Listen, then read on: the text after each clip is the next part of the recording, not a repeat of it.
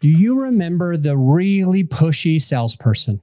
Long time ago, felt like they were twisting your arm when they were trying to get you to buy something. They may have felt intimidating because they were taller than you. They may have felt intimidated because they were louder than you. They also could have felt a little intimidating because they were basically telling you that you were dumb or you were bad if you didn't make the right decision. And of course, what was the right decision? The right decision was to put money into that salesperson's pocket. So if you didn't do that, you're dumb.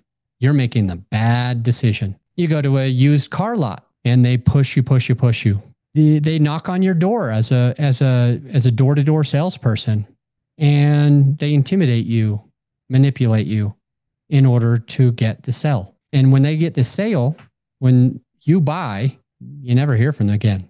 Those pushy salespeople happen to be the old way of doing things. Those pushy salespeople hardly work anymore because you and I have become too smart. So let's go back into history.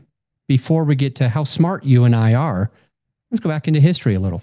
Back in 1900, let's call it 120, 150 years ago. What would happen is the person who was the loudest or the biggest or the most confident would always find a way of making the other person feel awkward if they didn't do what they said. So they might have literally been bullying you into purchasing, or they could have had a little finesse around that, and they could have mentally bullied you around purchasing. So back then, if somebody came up to you and they're like, you need to buy this thing, you'd be like, whoa, okay, I'll buy it. But then something happened. What do you think happened? Something did. It happened to happen after 1900 and 1930 and 1950. And then all of a sudden TV has all these really pushy, salesy commercials, and people start to think, I don't like this. I don't want to be forced or bullied into buying something. So what we started doing in the 1970s, the 1980s, the 1990s, the early 2000s, what we start doing, and I remember doing this, when we go into a car lot, we are literally looking for a car. We're not dumb. We know what a car lot is meant for, but we don't want to be bullied. We don't want to be convinced. We don't want to be talked into buying a car that we can't afford, that's going to put us into a bad position. We don't want to be manipulated anymore. So what happened in 1970, 80, 90, and the early 2000s? What started happening? What are you doing when you walk into a car lot?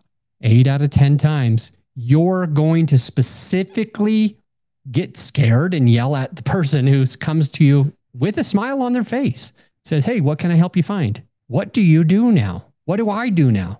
I go into this freeze up mode. I become too smart. I know I don't want to be manipulated. I know I don't want somebody to talk me into something I don't want. So I just say, no, I'm good. I'm just looking.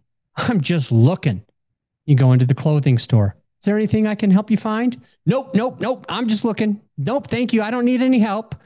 I can do this on my own. Because if you did it with their help, you might be talked into buying. And even if you aren't going to fall for the buying part, you don't like that high pressure, pushy sales, do you? You don't like the high pressure. You don't like that pushy sales. And I don't want you to be that person. I don't want you to be in the position where you're pissing off your customer, your client, because you're so pushy. Your customer, your client has learned since, 1900, 1950, 1970, 1980, the early 2000s.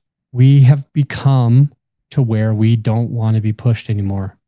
And we will do almost anything to avoid it.